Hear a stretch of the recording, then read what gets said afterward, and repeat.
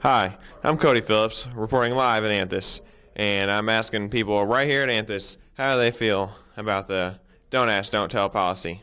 I think gay people shouldn't be in the army. Why is that? I don't know. I just do. I say that they should allow people if they're gay to go in the army because how is the army going to tell you who you're going to be if we're fighting for our country? All right, thank you. Yep. I'm here with, Mohammed Hassan. and what do you feel about the don't ask, don't tell policy in the army?